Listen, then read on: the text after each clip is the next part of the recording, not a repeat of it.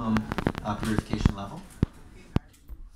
So we've got it going now, and it's pretty effective, as you can see here. Pretty cool, right?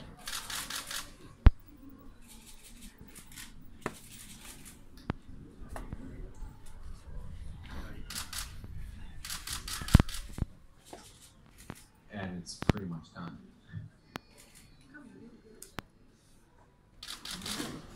So obviously it's a very small space, but we wanted to give you guys a full effect. We considered glass casing this room and just filling it with smoke, but we thought that might not be a very nice way to see you guys. So we decided to just do it in a small, enclosed environment here. So that's me.